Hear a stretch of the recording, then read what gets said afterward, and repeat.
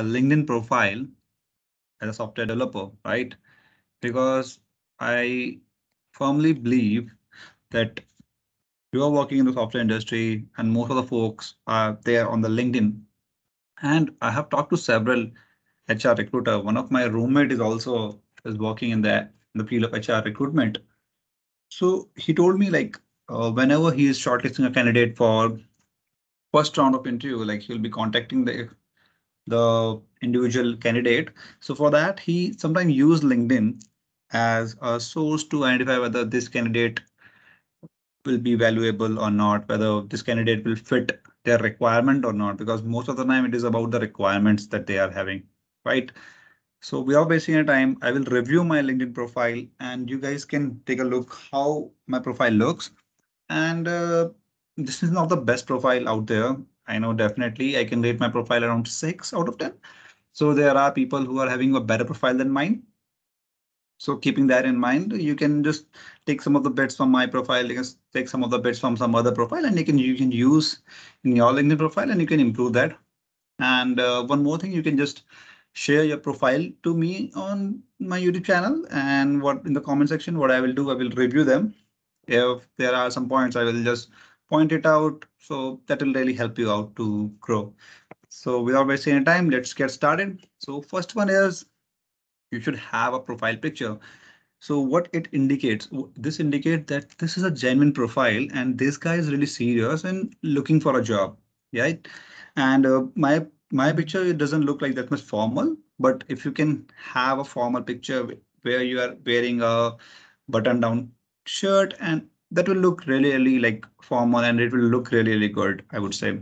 But definitely you should have a picture in like well lit room and this will look good. Second, you should have some kind of background.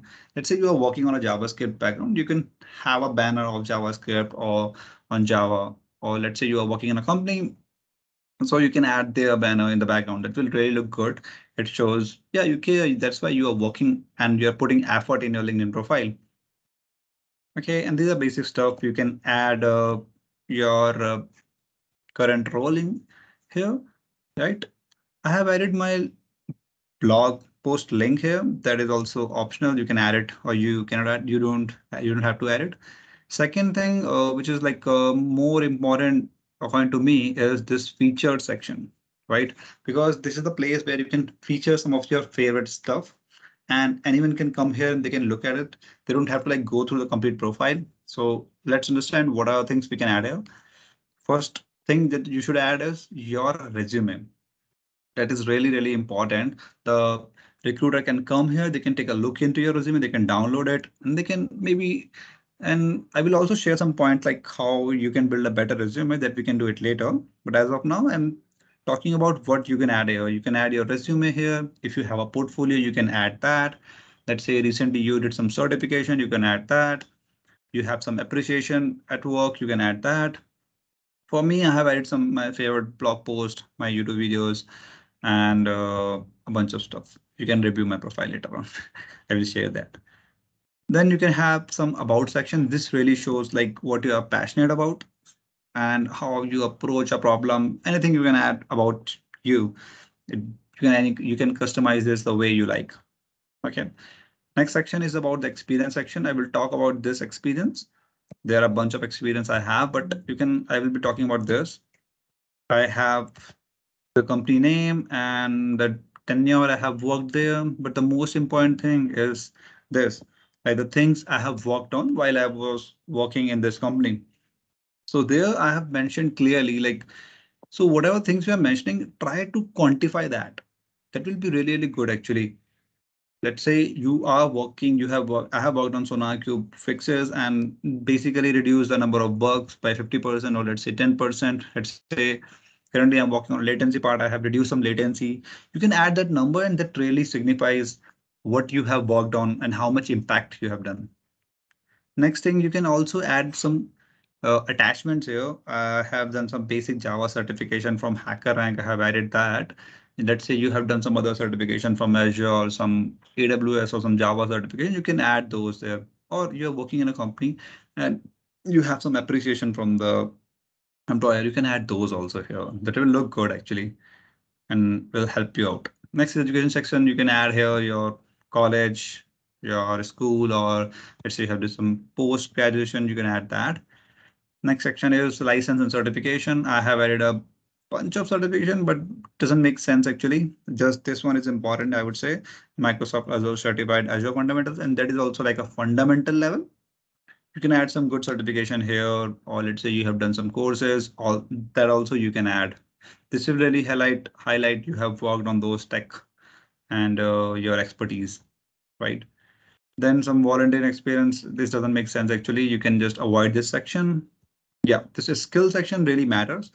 As of now, you can see I have like 10 skills here.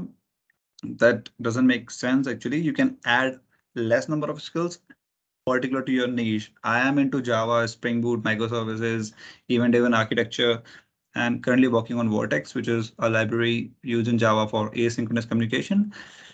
We can talk about that a lot. Yeah, I'm interested in that. So you can add your skills and try to make your skills as niche as possible. Because earlier, like 10 minutes back, I was having like skills here, but I think around 20, 30 skills have been here. So I've removed most of them because it doesn't make sense to have like large number of skills here, according to me. Then the next section is recommendation. I really love this section. So Javel is one of my older, you can say, manager. This is he is my first manager, and he's really inspiring, by the way. And he has written a few lines about me, like let's say when I reported to him and how I worked on a problem and how I approached the problem. So this looks really good. It basically boosts my confidence also reading this kind of lines about me. And also this will assure the recruiter that, yeah, people trust him and people are writing about him. So yeah, it looks good, right? According to me. Then you can add some courses. You can add some Udemy courses. Let's say whatever the courses you have done, you can add it here.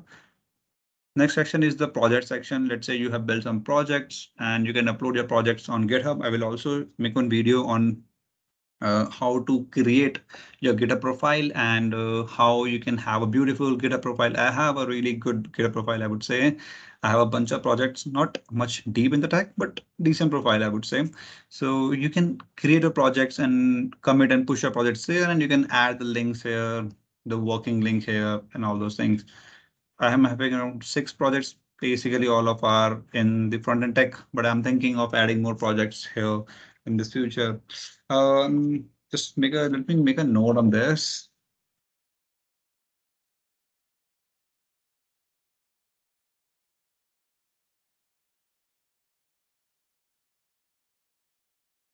Recently, just now I got one idea, so I've just noted down. Okay, you can add this. Yeah, and I think we are done. This is it, guys. You can post your LinkedIn profile to me. I will review it. And if it helps you, yeah, give a thumbs up. If you don't like something, give us a thumbs down and post a comment. I will try to improve on that. Thank you. Bye bye. Have a nice day.